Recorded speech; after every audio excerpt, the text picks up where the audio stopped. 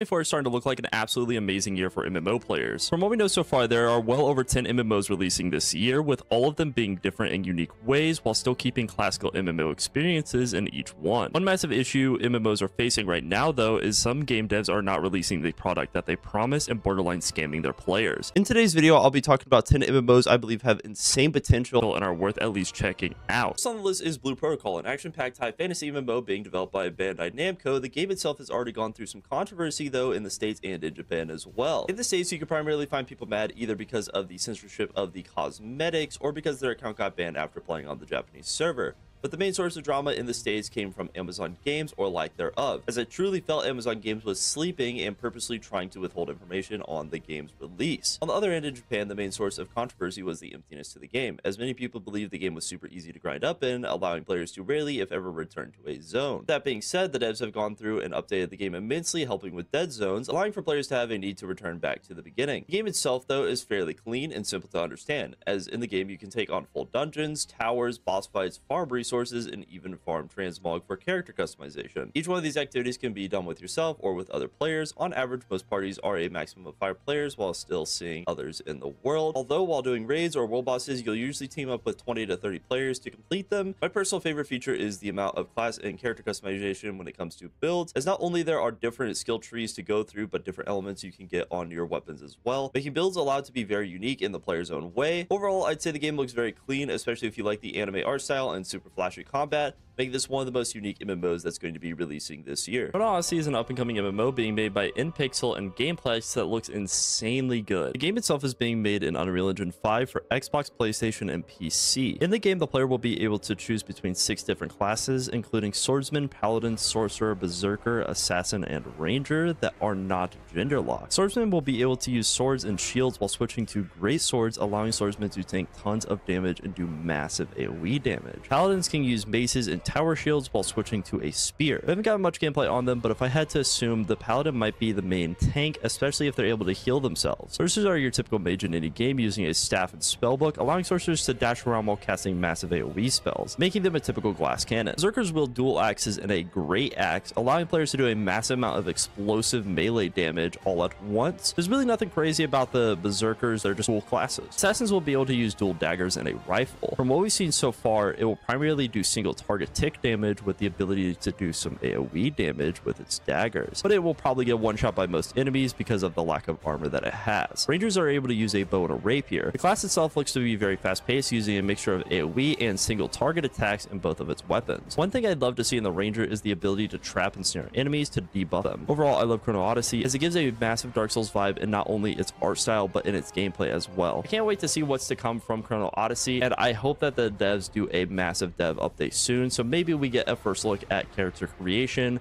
or maybe a little bit more lore into the world. Next up on the list is Pax Day, an absolutely stunning sandbox MMO being developed by Mainframe Industries. The biggest issue that the game is facing right now is they're planning to add something called Plex, which is essentially like a WoW token. So you're going to be able to spend a certain amount of money to basically get something from the devs, and then you are able to sell that thing in the game. It could be extremely bad for the game, or it could just be something that doesn't really matter in the game, but until we see it fully in the works, it's really hard to determine how it is going to play out in the player's market. I will say that this is really something that people consider to be pay to win, and the devs should really look at that and decide if they still want to add it in or not. Because a lot of people will look at the game, and even if there's a tiny bit of pay to win in the game, they will just not play the game whatsoever, even if it is something that will never affect them in the game. From what we know so far, the game has been working the exact way that they have promised, and in Pax Day, the player is going to be able to claim a zone and build whatever they like in it. Back to building is so in depth, we've already seen full mini kingdoms built by creators like Asmongold and his community. Merely a few weeks, we've created a gigantic city-state.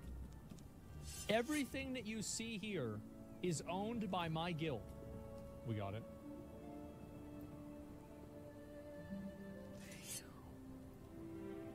Damn.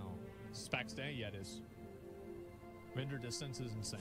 Well, like, also what's so crazy about the render distance is it's rendering other people's buildings. On top of being able to build your own structures, you'll also be able to explore the massive world, as it has a very similar philosophy to Elden Ring, where if you can see it, you could probably explore it. While exploring the world, not only will you be able to meet other players, but you'll be able to delve deep into dungeons, fight bosses, and even PvP to your heart's desire. I would say my favorite aspect of the game so far is the combat, as they've kept it very simple and it feels very similar to a game like Conan Exile. Overall, as a MMO, this game is insanely unique and has unmatched potential when it comes to sandbox MMOs in this year. To the Echo is a fantasy time traveling MMORPG. From what we know so far, the player will be able to travel through time using echoes, although after that it's mainly just speculation throughout the community. If it was me designing this though, I'd love to make it where echoes are a mixture of dungeons, raids, and events while adding them to the main story missions to help players get used to the mechanics. In fact, one of the game's main selling points is the devs want to create something extremely unique for MMORPGs with newer technologies. That's why I believe a mechanic that allows players to warp the world further by time traveling would be insanely unique. One thing I do love so far is how similar the art style is to a game like Enshrouded, a survival sandbox game that I personally believe is a high 9 out of 10. Although from the short trailer we have on Into the Echo, I hope they allow us to change the camera angle, because I personally hate over the shoulder camera angles. I just think they're really lazy. Something that they could really implement into this game though is AI dungeon generation, making it where every single dungeon has thousands and thousands of different unique scenarios that could happen within the dungeon. So dungeons are more about going through and actually having fun and exploring dungeons for better loot, instead of just grinding the same dungeon over and over and over again to get one item. Overall, I think Into the Echo looks absolutely amazing, and I hope to see more updates coming into the future. Warframe is a fantasy MMO with very unique features being developed by Digital Extremes, or more specifically Warframe devs. In this game, you'll be able to explore an area called Midrath Island while using a mixture of melee combat, magic, and music. The combat in the game is very similar to games like New World. While in combat, you'll be able to switch between weapons like swords, pole arms, and bows while using unique skills at the same time. How these skills are chosen is based on the bionic arm that your character has on. So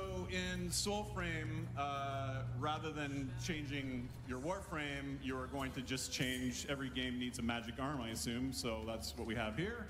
And you will be changing your pact, which is with the Omen beasts that are in the lands that you find yourself in. And we're probably going to do the Ode Tempest for this one. Yes, thank you.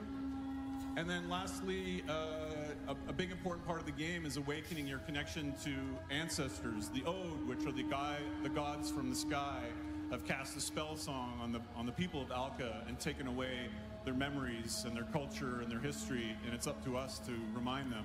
So we have to seek out our ancestors, and they become, in essence, the ways we customize our skills. In combat, you'll be able to play music sheets that will open secret paths and possible secret quests similar to Lost Ark as well. One issue I've seen with the game so far is they haven't shown off any MMO aspects, although it has been promoted as a MMO, making many people believe that this MMO is going to be very similar to Warframe and how that game is a MMO. My favorite thing about the game so far is how unique the arm system is, as it's something we've really never seen in a MMO ever before. Overall, the game is coming along very nicely and seems very polished. I believe once we start to see more of the MMO aspects though, it is going to take over the top MMOs in the year. Human is a post-apocalyptic MMO being developed by Star Studios that takes place in a world being corrupted by an alien called Stardust. With this corruption taking over, the player has become a mutant human, allowing them to harness the power of Stardust and fight back. In the game, you'll explore a massive world that slowly gets harder over time, with up to 3,000 players per server. In these servers, you'll be able to build your own base that will allow you to craft and store excess items. You'll even be able to pick up your base and move it similar to a game like Fallout 76. The game is also a PvE and PvP game, making it where players can declare war on you and your guild and potentially raid your base depending on your server. As in PvE servers, most PvP is allocated into zones like the Division. PvP servers, you can easily PvP wherever your heart desires. Outside of PvP, there are full quest lines, dungeons, and massive boss fights to do as well. One thing I enjoy about the game is the art style and the storytelling about the aliens. Although something that's really bad about the game is the loot box gacha system they've implemented to get better weapons, I believe that one thing could honestly be the downfall of Once Human. Overall, the game is insanely fun, fast-paced, and has great storytelling with its unique environment, but we'll have to wait and see what they do about the potential pay to win from those loot boxes. Legend of Ymir is a NFT MMORPG set in Norse mythology that looks fairly good, but I do have some concerns about the game. In the game, players will make different characters with Norse traits and unique powers, although devs haven't shown how character creation is. If I was the devs, I would try to add more core races from Norse mythology, such as humans, dwarves, and maybe some more, making it where character creation would be fairly unique with tons of races, especially with the small look we already received that looks very similar to Black Desert Online. Online's character creation. On top of this character creation, we got to see two different types of combat. Firstly, we have a preset combat that allows players to press a button at a precise time. I'd assume this is basically just for like story missions, because in real combat that wouldn't make sense whatsoever. Then we have action combat, allowing players to flow between their skills, similar to BDO. One thing I really dislike about these combat styles is one makes the player feel super OP,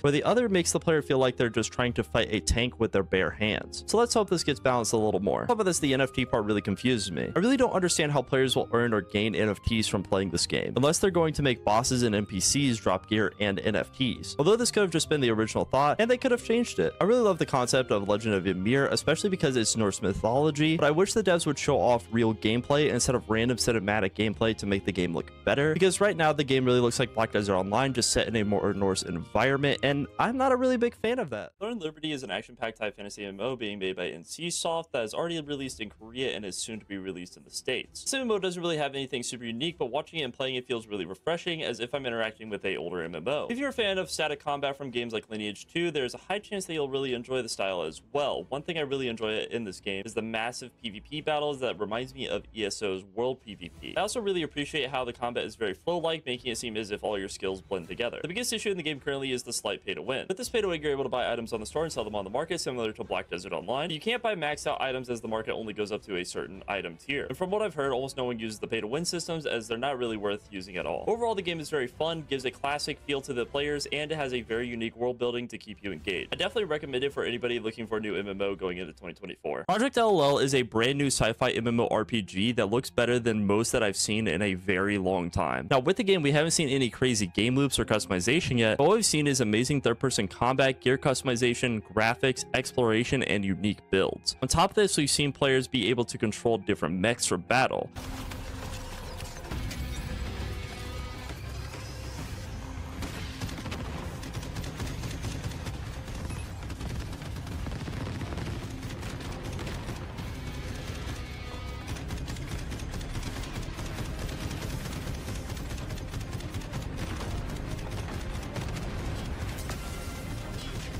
That's insanely similar to Titanfall. While looking at all these different mechanics, it feels as if the devs saw the Division's combat, Destiny's movement and design, and Titanfall's robots, then put them all into a game. Though I'd say they've even taken those game mechanics to the next level, allowing the game to look insanely unique compared to others. If this game is truly the way they show in the trailer, where the world is super full of things to explore, the player can get into massive battles inside and outside of buildings with many different weapons, armor, and abilities, while being able to play with friends and get loot, then this game could completely take over the sci-fi MMORPG genre. One thing I'd really love to see is a short video on overall character customization and skins that you're going to be able to grind for, so that way you know that it's not just a endless loot grind like other games that we've played in the past. Overall, with what we've seen so far, there really isn't anything to complain about with this game. Mainly, we're just trying to figure out what all is in the game. In their trailer, though, it does look like this is a part of some sort of alien apocalypse, which I think is really cool, and it's a little nasty too.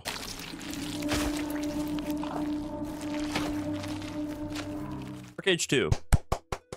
A brand new fantasy MMORPG that seems to have a seamless world and is the follow-up game to ArcheAge. The game itself is being made in Unreal Engine 5 with fantastic graphics, 4 or more classes, and multiple races to choose from. The classes we know so far are the Knight using a sword and shield with a speculation to use magic, mages using a staff allowing them to cast offensive and defensive spells, warriors are able to use swords and shields with axes and heavy weapons, finally rangers will be able to use bows and arrows. There's also a really high chance there will be more classes added into the future as well, but these are the main confirmed ones right now. There's also multiple races right now, such as humans and elves, but many believe they'll be adding dwarves, forgive my pronunciation, Noyans, Farans, Harani, and Warborn, allowing players to have tons of unique builds and designs for characters. Something I'd love to see is them make every race have their own unique questline similar to Guild Wars 2, giving players a much deeper lore into each individual race and class. From what we've seen so far, the game looks fantastic, and I can't wait to try it out. Although anytime something is a sequel, it does bring some concern, because that sometimes means that game devs have gotten lazy. So I'm really hoping this game is extremely different from the first one to help bring some new aspects to the MMO world instead of just copy and paste content. Overall, all these MMOs look insanely good and have tons of potential to come out in this year. Obviously, they do take a lot of aspects from older games, but I believe that is a really good thing, as a lot of players will not play newer games if they don't have old aspects in newer games. But all of the MMOs are also very unique in their own way, especially Project LOL with its Titanfall-like mechanics. Mechanic I personally really enjoyed and was very disappointed Titanfall failed to continue to deliver. deliver. On this list, I'm really looking forward to Chrono Odyssey, as the game seems to check all the boxes for me. Not only is it fantasy, it has the Dark Souls vibe with combat and in its art style, but also in the class system as well, especially if we get some crazy character customization, cutscenes, and some unique story to go along with the game. Let me know in the comments below what game you're looking forward to this year. If you enjoyed, don't forget to like, subscribe, and have a wonderful day.